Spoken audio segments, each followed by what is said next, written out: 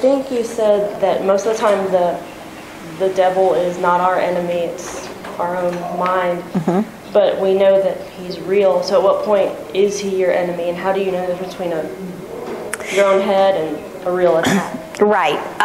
The enemy comes through open doors we give him in our thinking.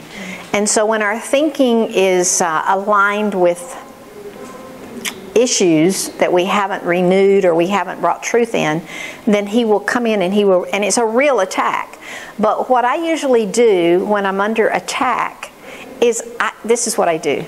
I'll say, let's say that the devil, I woke up and oppression is all over me. It's obvious it's the devil. I have no reason to feel so discouraged, ready to give up and quit. Nothing's working. My soul is just oppressed.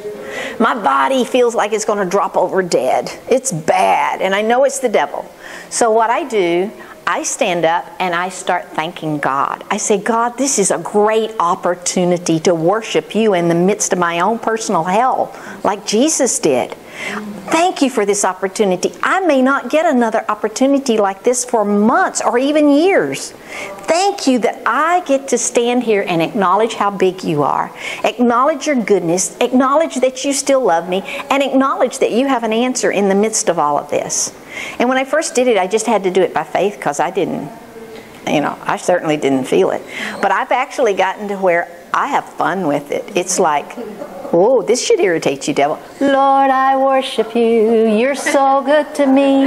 Thank you, Lord, for this opportunity. This is such a good opportunity. I haven't had an opportunity like this one in years. And I get to praise you, which means I get to take this territory.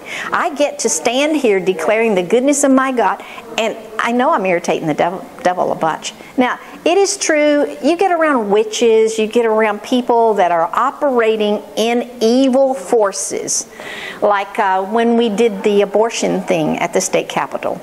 One of my friends works at the state capitol. She came to ministry night. She looked like she'd been run over by a truck. She looked oppressed. There is such a thing, I call it taking a spiritual bath, of just saying, Lord, I just bathe in the blood of Jesus. I wash off all of this junk that's trying to attack to me. I choose to respond in a different spirit than what they've sinned against me. I turn back on their own head, and this is David's prayer. God, I send back on the heads of those who have sinned against me. I send it back on them. I call it the cow manure theory. If I have a factory that produces cow manure, and I ship it to your front door every day, I don't have a problem. You have the problem. But if you refuse to sign for it and it gets sent back to my cow manure factory, after a while I have to shut down my factory. So out of love for that person, I will say, God, I turn it back on their own head, and I send your love and your mercy and your grace to bring them to repentance. I won't receive it, God. So sometimes when you're under heavy oppression, witchcraft is a really bad when you want to give up and quit. And so when I find myself wanting to give up and quit, I just start saying, okay, a witchcraft spirit has targeted me. So Lord, wherever that thing is coming from, I send it back on the person that is sending it out with your mercy and your grace, so that they have a bad day, not me. So that they will come to a place of brokenness and repentance.